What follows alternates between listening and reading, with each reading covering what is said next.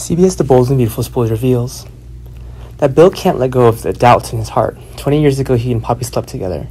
And now that Poppy's daughter is just that age, how can Bill not suspect Luna's identity? Having another lost daughter is also something that makes Bill very happy. Not only Bill, Luna also doubts whether she's Bill's daughter or not, and Luna had just questioned Poppy a few days ago. And now Poppy had to face Bill's questions again. Poppy declared to Luna that she was not her daughter, but it seems Luna doesn't trust Poppy's words too much. Would Poppy say the same thing to Bill, and did she tell the truth? If Luna is indeed Bill's daughter, why did Poppy have to hide that so carefully? If that's not true, then whose daughter is Luna's? Meanwhile, Eric wants to throw a party, but Donna doesn't like the idea at all. Eric's just experienced the most terrible thing of his life, and he almost left this world. And now Eric is lucky to be saved, but he's still recovering. Eric needs time to rest rather than an activity gathering too many people.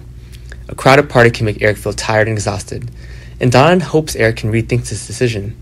But Eric was still very determined to hold the party. He feels that he's very lucky to have another chance to survive, and I want to share this joy with everyone.